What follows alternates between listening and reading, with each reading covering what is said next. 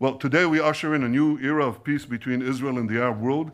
I just came from an historic virtual conference between myself, President Donald Trump, and Crown Prince Mohammed bin Zayed of the United Arab Emirates.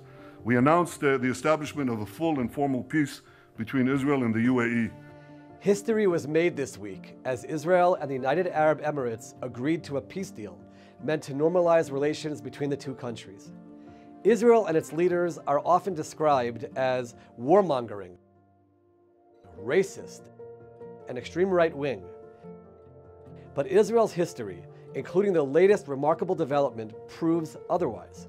In 1947, when the United Nations approved the partition of mandatory Palestine, establishing a Jewish state alongside an Arab state, the Jewish leadership at the time accepted it. Sadly, the Arab world did not. In 1967, after the Six-Day War, Israel accepted the principles of UN Resolution 242, that it relinquished the West Bank and the Gaza Strip in exchange for peace with the Palestinians. Sadly, the Arab League rejected this, saying no peace, no recognition, no negotiations. In 1979, Israel made peace with Egypt, its longtime enemy, making significant concessions, including giving back to Cairo the entire Sinai Peninsula, in order to seal the deal.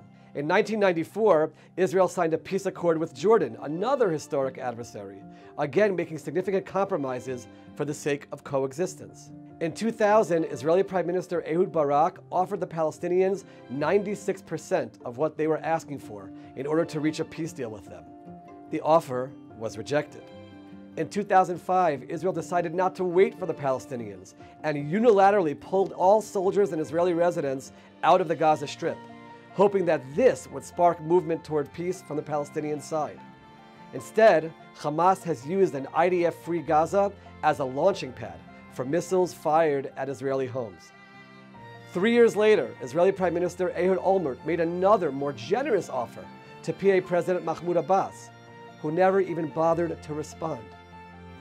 Fast forward to 2020, Israel has signed a peace agreement with a Gulf state amid reports that other regional Arab nations will soon follow suit. No matter what is said in world capitals or in the media, facts are facts. Hopefully this truth will be finally internalized by all media outlets and all countries around the world, especially the Palestinians. Israel has always sought to extend an olive branch to those who are willing to accept it.